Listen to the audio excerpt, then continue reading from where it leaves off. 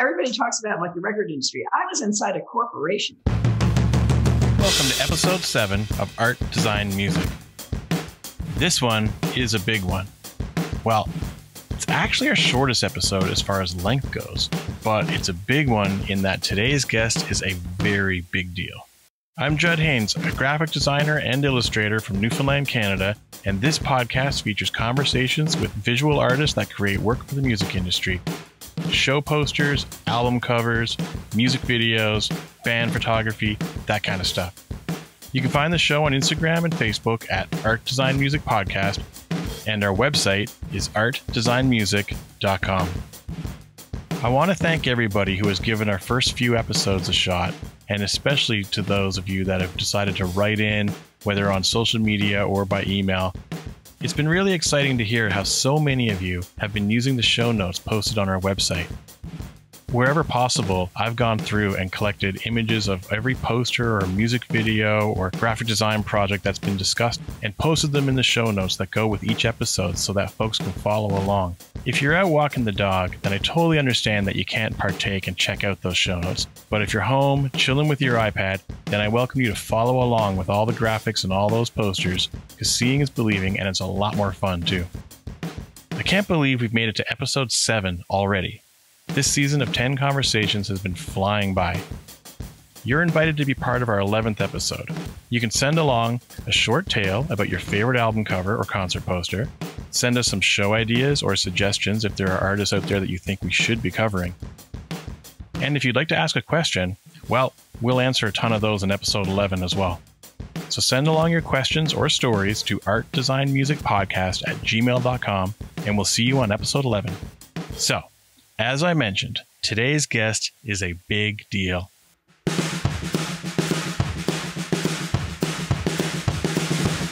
I'd go far as to say she's one of the biggest names in graphic design on the planet. She's currently a partner at Pentagram, the world's largest independent design agency. Of all the conversations I had for this first season of Art Design Music, this one with Paula Scher is the one that had me the most nervous, as she is someone I've looked up to my entire career. But no matter how freaked out I was, nothing prepared me for when we first connected via Zoom, and she insisted I turn on my camera. Obviously, this podcast is audio only, so all my conversations up to date have been without any video. So, I turned on my camera, and I could see that Paula was in her gorgeous Connecticut studio, surrounded by large canvases of her art, flooded with natural light, and there I was, in my sound booth recording pod, with heavy blankets hung for sound dampening, and one very unflattering light hung high above my head. While she could see my face and probably hear the fear in my voice, Paula was nothing but gracious, inspirational, educational, and hilarious. A true professional and delight. Let's dive in. But hi, Paula. How are you? Oh, pretty good. How are you? I'm great. Thank you so much again for coming on today and having a chat. Before we start talking about design and music, I wanted to quickly touch upon your youth, because that kind of set all this stuff in motion. So where did you grow up? I grew up outside of Washington, D.C., mostly in Silver Spring, Maryland. And I went to school at Tyler School of Art in Philadelphia. When all the other kids were going off on Saturdays playing football and going to cheerleading practice, you oftentimes found yourself sneaking off to go do something else. What was that? I took Saturday morning art classes at the Corcoran School of Art that was in the Corcoran Museum. And I went down on Saturday mornings, taking 3 public buses to get there from Silver Spring, Maryland. And I was a kid, and I went to art school with these beatniks. And you kept that part of what you were doing a little bit secret for a while. Well, it wasn't done. I mean, I went to a suburban high school, and you were supposed to go to a specific type of activity, and this wasn't on the list. A little bit later on, what you were doing did come into play, because you started being asked to design posters for your school, and you were doing the art and kind of design for a bunch of like school dance posters and things like that. I was what was known as good at art. You know, nobody knew what design was yet. So I was the school artist, and I made all the posters for things I never went to. Would these school posters have been kind of your first experience with design? I didn't didn't separate design from drawing. I didn't know there was a difference. Sometimes I made things and I had to draw a type on it because it had titles. I had a friend whose father was a bridge expert, and I made a cover for one of his books that he used. He used to write for the Washington Post. Oh, nice, nice. And was your family supportive of your pursuit of art? Not especially. No. No, they didn't get it. They didn't think it was a viable profession. Your father was a cartographer. Yes, but that's not an artist. He was an engineer. Yeah, yeah. He was the coordinator of nations mapping, and he invented a device called stereo templates that corrected the lens distortion in aerial photography. And he created an equation by which you could correct the distortion, and the photography would come out correct because the curvature of the Earth would be taken into account in his proportions. And without that invention, there'd be no Google Maps. Wow, that's amazing. However, he got a $1,500 check from the government for his invention. Oh, no. No, not really. He was a real civil servant. It was sort of great. I hate to bring up this story, but it is an interesting one that I do think is important for people to hear. You had some supportive teachers, and you had one particular teacher who kind of wasn't. Yes, I had a teacher for my freshman. It was called Basic Design. It was taught on the Basel method, and you moved a black square around a white page so you could see scale and how space would change when you moved the square. And you had to make exercises with it where you pasted it down, or you had white on white experiments where you cut out shapes and pasted them down. And you pasted them with something called rubber cement. And rubber cement used to leak off the sides of the things that you cut out. You had to pick it up with a rubber cement thinner, or you had to pick it up with a little pickup that would bend the paper so it looked dirty and messy. And everything I brought in was just terrible. And Bob Stein looked at my work, and he thought I was just horrible. And at the end of the year, when he was giving me my final review, he asked me why I wanted to go to art school. And I said I wanted to be an artist. And he said, cooking is an art. And that's all right. He invited me back years later when I was at CBS, actually. And he invited me to PCA to speak to his class. And, you know, at that point in time, I designed quite a bit of record covers and was known for it. And he introduced me to the class this way. He said, this is a former student of mine, and I can take absolutely no credit for her success. Yeah, yeah. I've heard you tell that story once before, and it just killed me. I do think that there will be people listening who haven't heard it before and do need to hear that, you know, when your teachers tell you something, they're not always right, and you go on and end up becoming the best in the world at something. Well, my mother was worse. I mean, when I told her I wanted to move to New York to be a designer, she said, oh, Paula, don't do anything like that. That sounds like it takes talent. Well, she wasn't wrong. She was a motivating factor. Exactly. Sometimes a bit of spite and stubbornness can take us pretty far. Was the teacher that had said that to you the same teacher that started teaching you a bit about hand painting typography? Although it wasn't hand painting typography, and it wasn't the same teacher. You're talking about Stanislaw Zagorski, who was a Polish designer who did a lot of circus posters and cultural posters in Poland before he came over to the United States, in a tradition of great poster design. And he began working in books and in record covers. He did the Cream's, gosh, I forgot the name of the album. It's a silver cover, Wheels on Fire.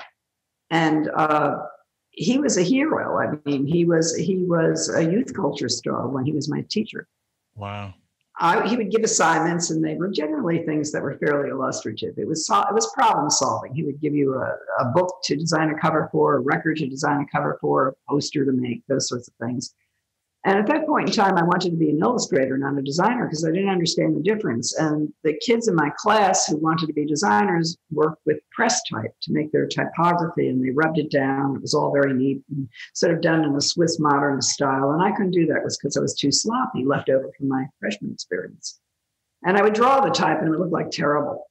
It just would look horrible. Or I'd rub it down with press type, and it would crack and bend. And he said something to me. It was really 3 words. He got me to stop trying to make the type the way I was making it. And he said, illustrate with type, meaning use the type to convey the spirit of the image, not necessarily draw the type, but maybe fracture the type or manipulate the type. And those three words gave me my whole career. Wow. I always thought it was just about the fact of illustrating it as opposed to using a font or something like that. And, but like you say, the way you can break it or change it. And so much of your work that you ended up doing kind of later on, you're putting the text on the side, you're putting it upside down and making movement and action and everything with it. So that's a very interesting pursuit. You had mentioned on the Netflix episode about you on Abstract that when you were a kid, you were influenced by all these different sources. And the one you kind of were the most enthusiastic about was album art and album covers. So I'm wondering about how exciting it must have been then to suddenly move to New York after school, and then you end up landing a job at CBS. I was sent to the advertising department at CBS Records from a boss I had when I worked at Random House designing the insides of children's books. And I was about 22 years old at this particular point in time. And I'd come to New York with a portfolio. And Zagorski, my teacher, had set up appointments with me, which is how I met my husband, Seymour Quass, and how I met so many art directors in New York. You could do it then. It was a wide open profession. So I was a little kid with a portfolio. And I got hired to do record ads in the CBS Records art department. And that's actually when I first won awards.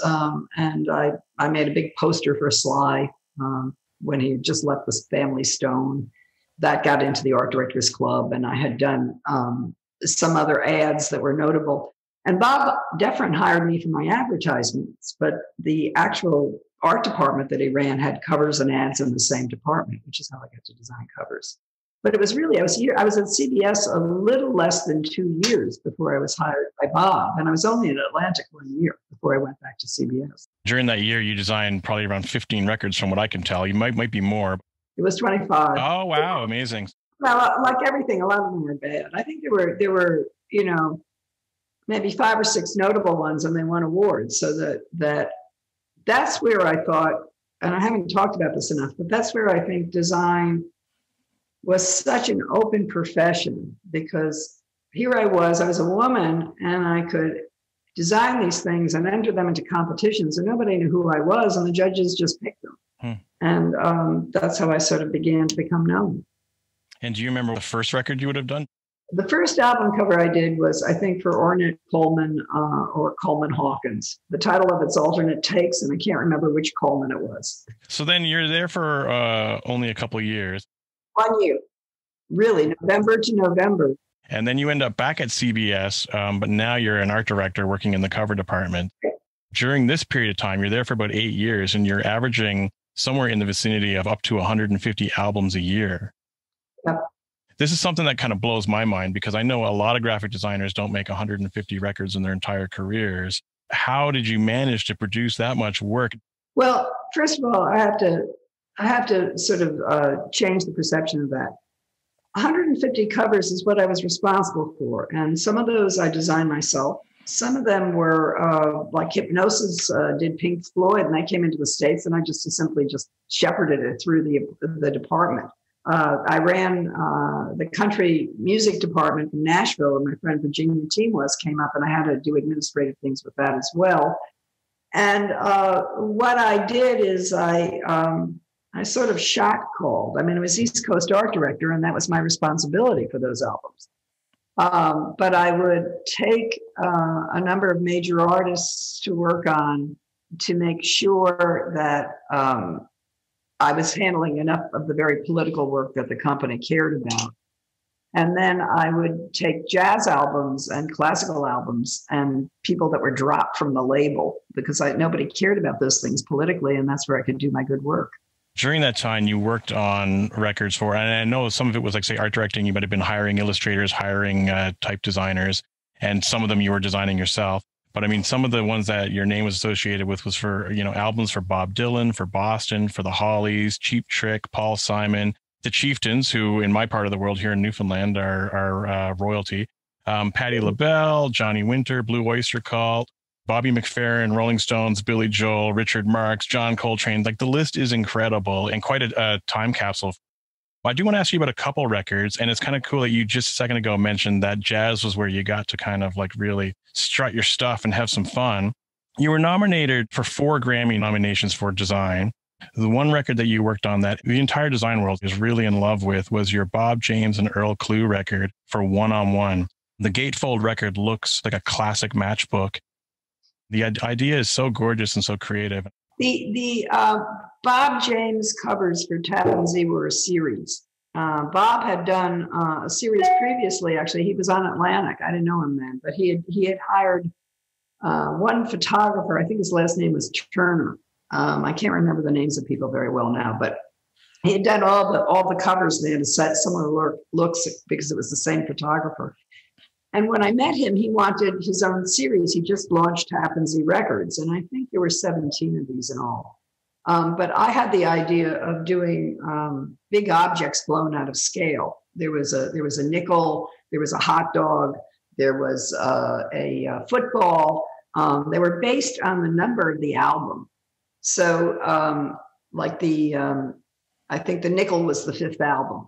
And mostly they were shot by John Paul Endres, who did a lot of work for me then. But One-on-One was actually shot by Arnold Rosenberg, and they were still life photographers. And I would select what the item was and sort of make a sketch for the guys on the scale proportions and then crop them and put them together. I have to say I love those albums. I'm really proud of them as a series, and One-on-One was definitely the best. And we printed it.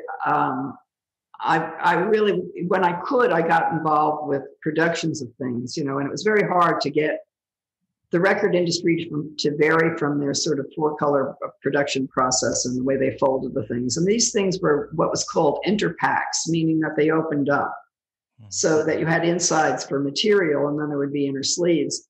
And One-on-One was printed on the wrong side of the board, so it actually had a feeling of a matchbook. That was what I thought was really cool about it. And the others were a little slick and glossy, and some are better than others. There was also grapes and screw, and I mean, there are a pile of them. I have most of them, actually. I saved them. I liked them at the time. One-on-One, the orientation of that record is also on its side. So the spine would be facing up in order for it to open like a matchbook. And even something as simple as that, I bet you, would be breaking the norms for a standard record label. And they might kind of, start thinking that you're getting crazy. Actually, the politics were easy in those situations. Number one, I worked directly with Bob and his management company, and they were great. And number two, it was a jazz album. Nobody had high expectations of it. If the artist was very powerful and the artist wanted something specific, you could get it made.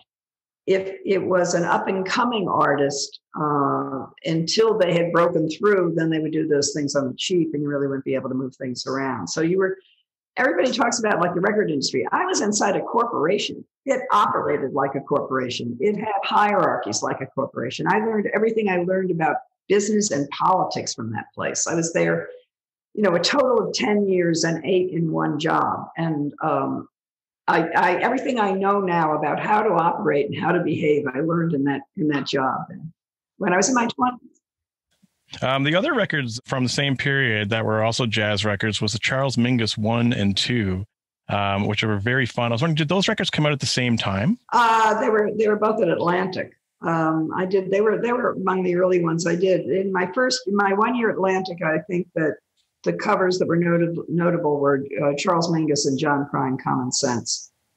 And the design and the layout you did on those was really, really remarkable. It was kind of a very fun use of typography and kind of, like say there's no set image. It's basically all typography on those covers.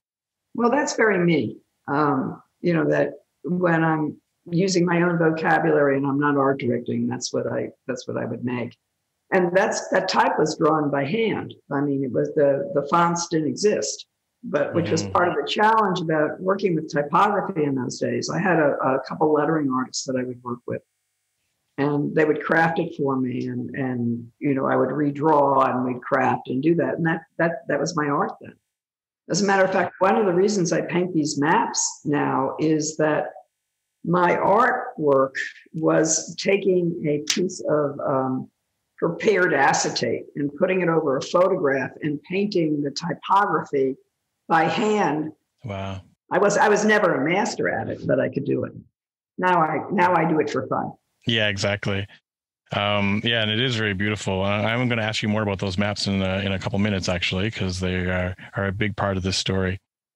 Well, another big thing that I've noticed when I look through your catalog of records going through the 70s and then through the 80s, so many of them had illustrations on the covers as opposed to photos. And this was in an era, which is not unlike now, actually, where photography was basically the norm. It's like everybody was putting pictures of themselves or pictures of the band on the covers. And you were kind of advocating a lot for illustration. Part of the problem with the job, and again, it had to do with how successful the recording artist was. The job, if you only did pop stars, you essentially were like being a hairdresser. Your job was to take the recording artist and get them set up with their stylist and get their hairdresser and set up the good photographer. There was a wonderful guy named Bill King I used to work with a lot. He was a very good fashion photographer. And another guy named James Houghton. And you would try to make them feel good about their photo sessions. Now, I remember I got Richard Avedon to shoot Phoebe Snow, and she was completely miserable. I mean, she felt so insecure, and her management was sort of pushing her for this sort of beauty thing, and she never thought she was pretty. And then I hired Benno Friedman, who wasn't as famous a photographer, and she was just more comfortable with him.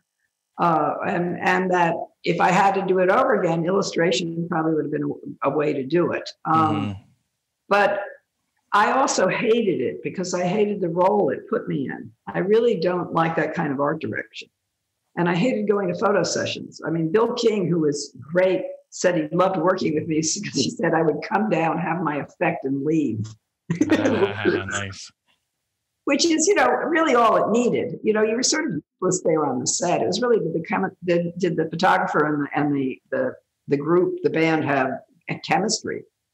And, for Cheap Trick, they never liked their heads on their bodies. I mean, we used to cut out their heads and move them around and put them on other bodies and from other parts of the photo session, because they said, well, I like my body over here, but I want this picture of my face. And then in those days, because there was, again, no computer, you had to make something that was called dye transfer. And it had to be touched with sandpaper to get rid of the edges that would show when you glued it down. I mean, it was really quite an elaborate process. Yeah. There's a Cheap Trick album called Dream Police that has a fold out on the inside of a pile of policemen standing together. And the band is handcuffed to themselves. So they're shown twice. So there are 8 pictures, all with different heads on different bodies. What a nightmare. Which, like I say, if you're doing it now in Photoshop, would only take a few minutes. But back then, I mean, that was a real craft and a real art to be able to pull that together. However, I have a theory about that. Things always had to go out. They always had to be finished. There was never any time to do anything, and you had this very elaborate way of working. And I think at that point in time, I was East Coast art director. I think there were 5 designers working for me and a mechanical. That department made 150 covers a year. Wow. Then I went up to the CBS art department, 20 years later, and they're making the same 150 covers a year. And in the day I did it, you made a 12 by 12 album cover that had liner notes that sometimes opened up. Sometimes there was operas with librettos. Sometimes there were, and then you did all these things with cassettes, because there were cassettes then. So you had that technology, and sometimes still 8-track tapes. So we were doing all these versions of this thing. And in the other department, they weren't doing all of that. They were just really making the albums. They got reduced. CDs had already disappeared, and I thought, well, what are they doing with the extra time? Because they don't, it's the same amount of work and the same amount of people. And then I realized what they were doing. They were making changes. You didn't have time to be political.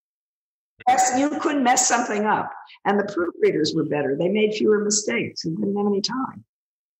And I remember hearing you say once, because you just talked about cassettes and kind of moving into that era, the allure for designing records kind of diminished substantially when CDs and jewel cases became the norm. Yes, I that's when I stopped, because they had, it wasn't that interesting. Very few designers, I think, did well in that media. I mean, I know Stefan Sagmeister, his work I thought was beautiful, and he used the form well. But very, very little that was produced really demanded that.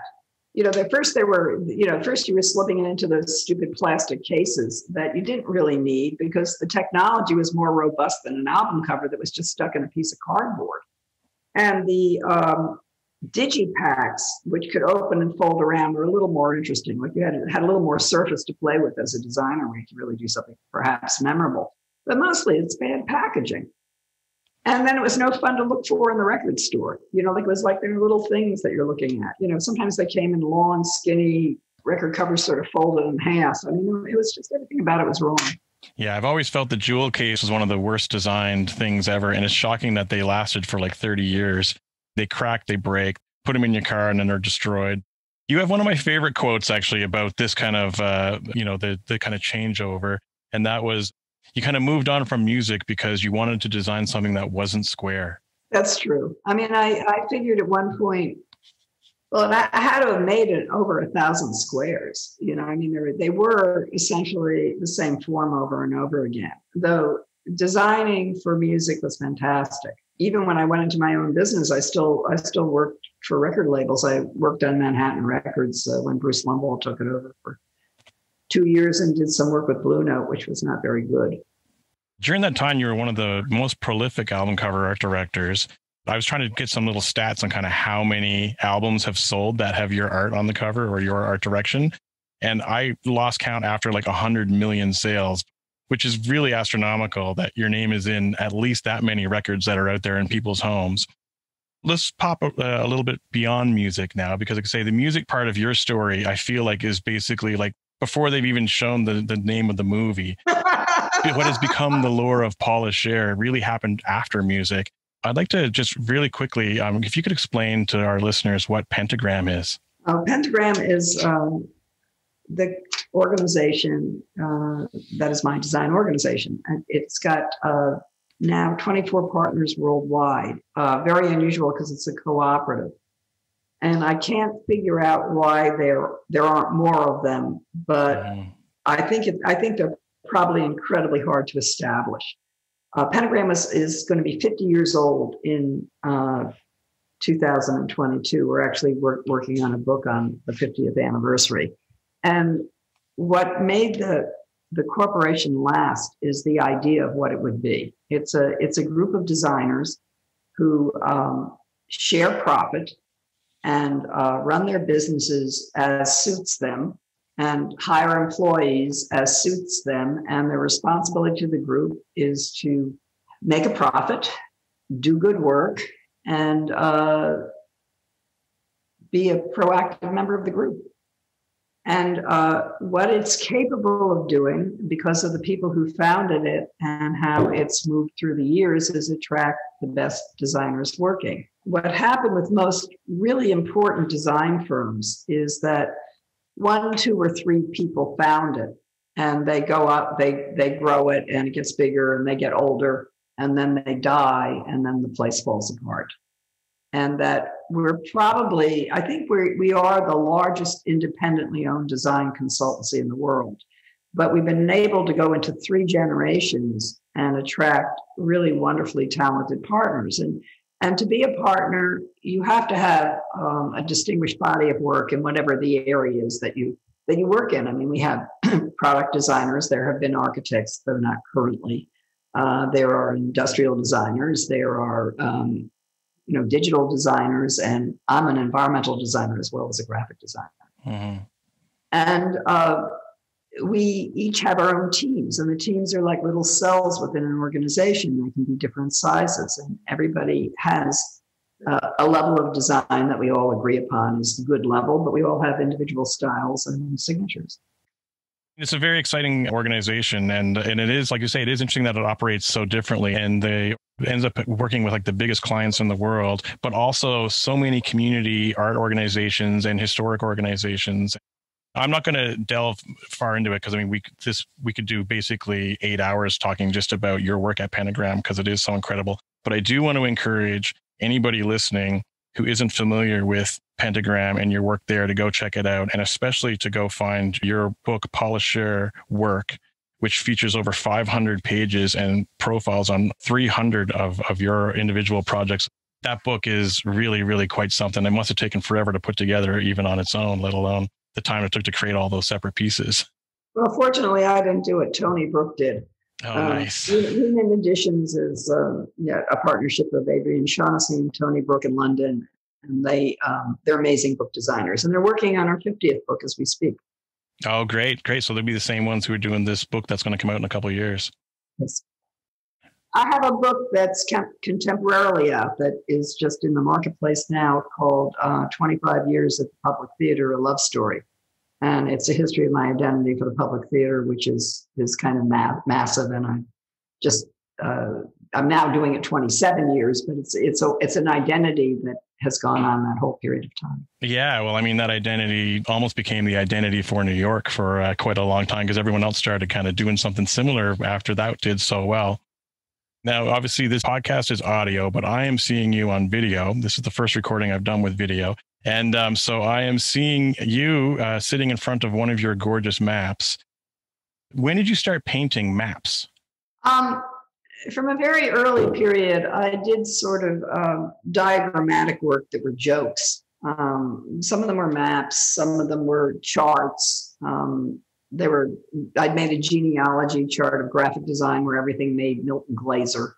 I made sort of fractured political statements, and I did work for the New York Times. Sometimes I worked on their op-ed page. So I did something called, Diagram of a Blog, and it was sort of a blog thread that was depressing and funny.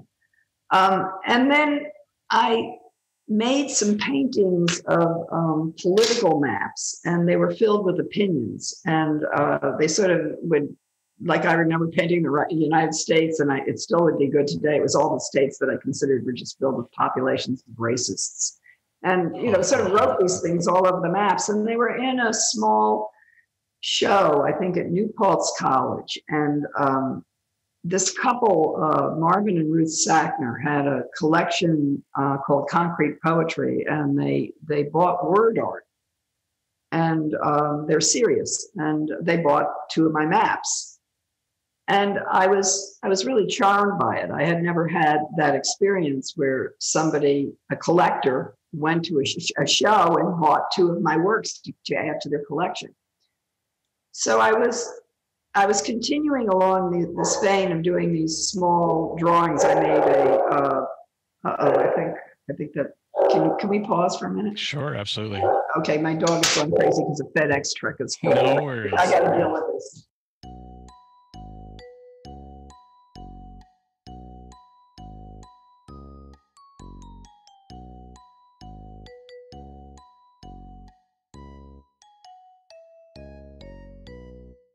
We were talking a moment ago about the map paintings. They're sort of, I would say, abstract expressionist information is the way I would describe them. They tell a truth, but it's a half truth. But when you look at them, they're sort of right. I remember I had painted the United States, something like 10 feet high by 14 feet wide. And it was hanging in the Cooper Hewitt for about 6 months. And I was up there for something or other, and I saw 2 men standing in front of it, and they were talking about some trip they took, and they were like using the navigate. I started to laugh. I mean, things are sort of in the wrong place, but on the other hand, they're nearby. Yeah. So they tell a partial truth, and sometimes the maps are filled with statistics. Sometimes they're really mostly about populations. The latest series I'm doing, the one behind you, is on weather. And I'm in the middle of a series on that. I recently, a collector sent me a Porsche to paint. Oh, wow. So I'm painting the United States on a Porsche, and it's really hard to fit it on there. I'm doing that right now. But I work in acrylic. The paintings take me as long as they take. They're the opposite of design. I do them for myself. I have 2 galleries. I hope I sell things, but it's not what's motivating it. It's more the act of making, which is pure. And it's not, I don't feel like I'm a businesswoman doing them. I feel like I'm a maker. Yeah. Do you remember around what year you started making these? I sure do. I started painting them large. That's when I considered myself serious about it. They were small. Like I said, they were small scale things, and there are quite a few of them. But when they got large, they really became a big body of work. I had been working on the Citibank identity, and they had bought the logo really fairly quickly. We designed it quickly because they were looking to launch it immediately, and they couldn't do it because there was a merger in the company. So there was part of the company that was from Citibank and a part of the company that was from Travelers Insurance, which had actually bought Citi. And during this period, after they settled on the logo, it took a year to sell it through the company.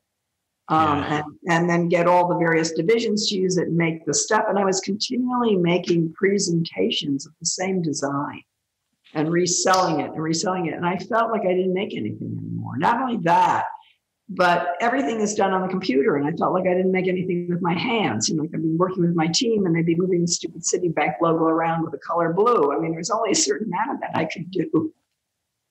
So I went up to Connecticut where I have a weekend house and I began painting. And my first map was actually comparatively small, and then they just got bigger and they can take 3 months or 6 months, and it doesn't matter. Do you work on more than one at a time? No, I never can do more than one at a time. I mean, there are. Sometimes I have one half finished and I start another one because I get a commission. Yeah. But I haven't. The commissions can make me a little fraught because I feel a responsibility to actually finish them and get them done on time. Where the other thing that motivates me is having a show. Like if I'm having a show, then I really can do much more output and I'll stay up all night doing them. But mostly they're for my pleasure. You can tell that because they are extremely beautiful. The amount of effort that goes into them can only come from pleasure and from love. How did they go from being these paintings on canvases to some of the kind of immersive room experiences where you've had these printed on digital carpet? So the entire carpet in the room is your map, but then it continues right up the wall and sometimes onto ceilings. I'm curious to know how that started. Ellen Lupton, who's curator of the Cooper Hewitt, asked me, because I had the United States hanging there, she asked me to do the elevators at the Cooper Hewitt to fill them with graphics that were like the map. So I painted a painting of Manhattan, like a map of Manhattan, and it went down, Broadway went down as a long, thin rug, and then it went inside the elevator and on the walls. Huh. Then I got a commission from the city of New York to paint a mural that represented Queens, because that's where the school was, for a new public school that Bloomberg was building. I was competing with 2 other artists, and they were serious artists. And I thought, oh God, this is scary. And then I realized I had an edge because they had shown the space as, sort of a big mural down a wall. And the space was being used for PTA meetings and special events of the school. And there was a skylight in the room. It was about 2,500 square feet. And I thought, they're doing this wrong. Like the mural won't look good on the wall because it's the wrong scale and proportion. They had to fill the whole room. And I knew how to do this because I'm an environmental graphic designer. I make this stuff all the time. It's part of my design vocabulary. So we took one of my paintings and we scanned it into the computer and we made it, go all over the ceiling and down on the walls. And I went down to the design commission where they were making the choice. I won. I won because I had completely not followed the directions. I didn't use the space for the mural. I just planned this other thing, but it seemed so natural and right. Then I had painted the painting. The final painting that was used was painted at about 5 feet by 5 feet and blown up, 8 times out of scale. And the way we did it is I hired a mural and sign painter named Michael Limley, who I work with on a number of my projects. And he projected the painting onto these giant masonite panels. So the painting was blown up, and he imitated my handwriting by painting with the projection. And then they were screwed into the wall because they had to be removable, if there was a fire, and it's part of City of New York's, it's their property. So it had to be made, all these code restrictions and ways you had to do it. It was amazing.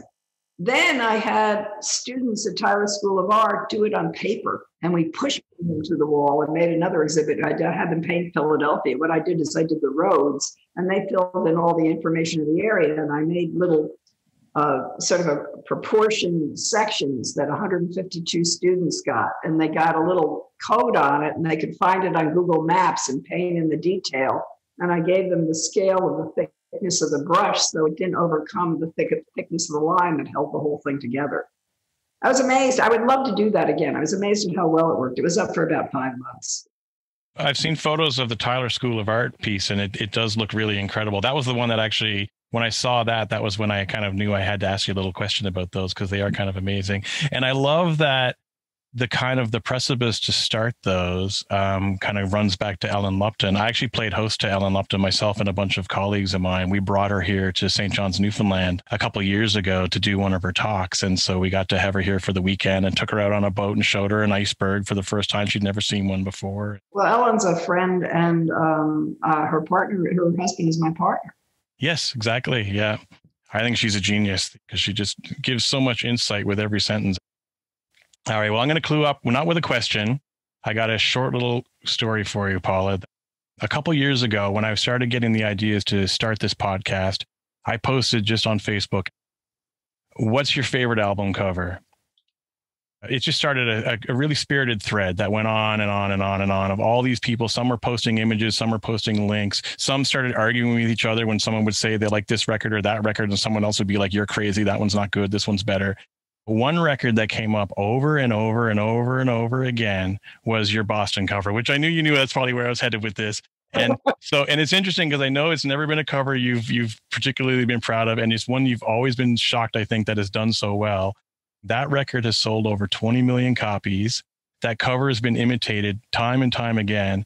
And what I really love, and I just want you to understand, is that your work, whether it's the logo work, the experiential work, your album work, all of it has just been so cherished and loved. And there's so many people, apparently over 20 million, that have that record in their home and love it. And from my thread, that record was the one that got the most comments. Their favorite album cover of all time. And so thank you so much for coming on today. Thanks for chatting with me, and thanks for giving me your time. Thank you. That was fun.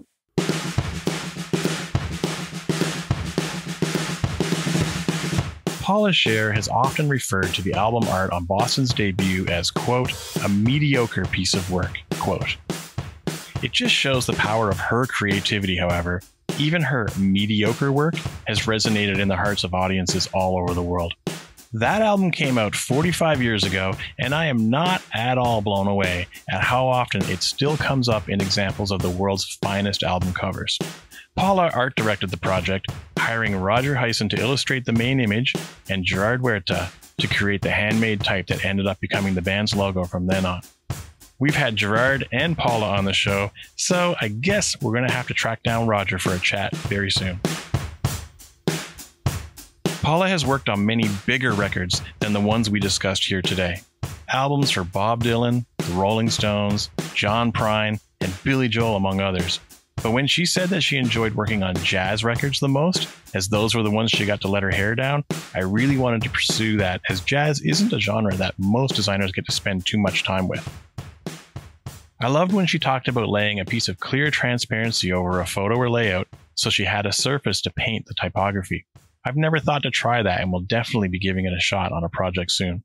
It was also very interesting when she brought up how folks waste so much time these days making changes to design projects, and that is something that just wasn't done back in the day. And it's so true. How many clients send me all their text for an album jacket saying it's all been approved and it's final, then send updates and changes every day for a month? Computers definitely have made it too easy to nitpick little details, which has morphed the designer's job too often into focusing on editing text over and over that should have been properly proofed long before it was sent in.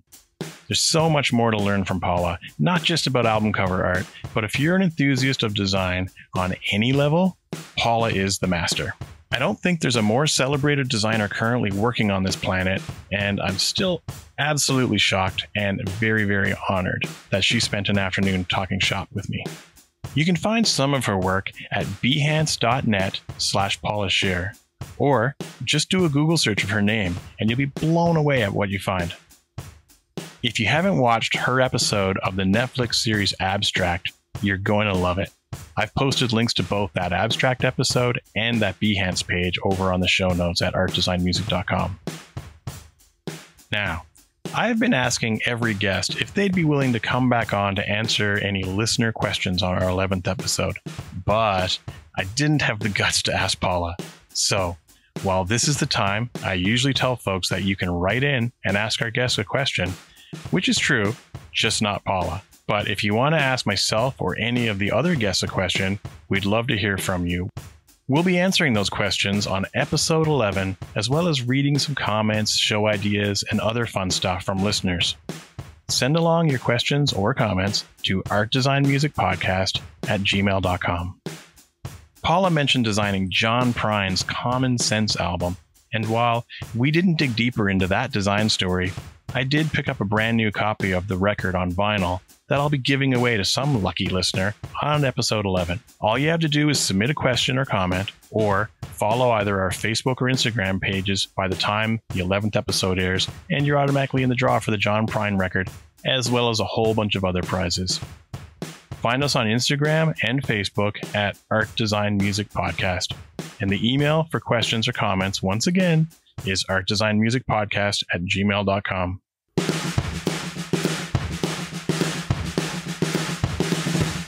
As always, I want to thank Lowell Campbell for playing all the awesome drum beats featured in this and every episode of Art Design Music. You can find more about him on Instagram at Lowell Campbell, and his band's website is wintersleep.com. If you're curious to check out any of my work, you can find me on Instagram at Mighty Pops. That's MIGHTYPOPS. And my portfolio website is judhaynes.com. That's JUDHAYNES.com. As it turns out, it costs a lot more to make a podcast than Lowell and I had ever anticipated when we started this thing. But when we look at the normal ways people make money off podcasts, they're all a little cheesy. I don't want to be reading silly ads here promoting manscaping. So, in an effort to offset some of the costs, we've made some fun merch that you're welcome to check out on our website at artdesignmusic.com. There's t-shirts, stickers, beanies, and pins, all that say Art Design Music, and we think you're going to find them totally cute and will feel empowered out in the world showing off your allegiance to the world of art, design, and music. A special shout out and thank you to the folks who've already gone ahead and ordered themselves a t-shirt or a hat. Thank you so much. On our next episode, we're talking to Hayden Menzies, best known as the drummer of Sub Pop's heaviest punk rock sons, Mets, one of Canada's best exports and one of the most crushing live bands I've ever seen. But what many don't know is that Hayden is also an incredible illustrator. His work has appeared on album covers, t-shirts, and posters for bands all over, including Thurston Moore, Blink-182, Hannah George's, and All the World's Parties Festival, among so many more. I often tell people that Hayden is my favorite Canadian artist, and he was the very first person I wanted to talk to when we had the idea for this podcast. I hope you'll join us as we go deep talking about art, music, and what both of us did to end up banned from entering the United States. That's next up on Art Design Music. See you then. Bye!